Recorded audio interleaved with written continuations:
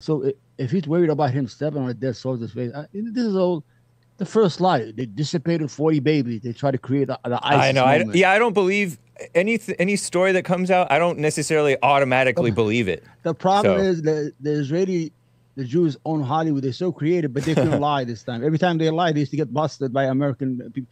And then they yeah. said, well, but this is a funny one. They said they found some pamphlets inside a dead guy. So they had the maps to the schools, elementary schools. Uh-huh.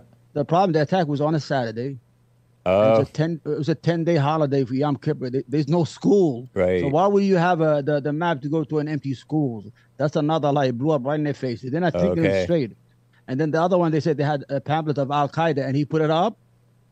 And the geniuses, in the internet world, they snapped the picture and they put it in reverse image, and they found out that was a lesson that was given in 2010 in a university concerning. You can't Interesting. lie. They lie so much that nobody believes them. Nobody Yeah. believes them. They're liars. Well, I mean, that's war. It's just a propaganda war. This is a PR battle. Yeah, but they lose them because in the old days people used to believe them. Now that you have an awakened American society, there's an awakened American.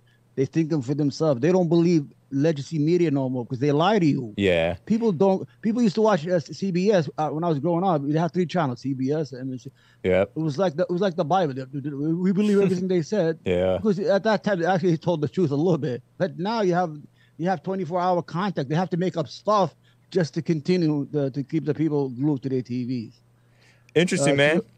your to your followers, don't believe the hype. Don't believe Yeah. in legacy media. Don't believe in politicians. You got to read on your own, investigate on your own, read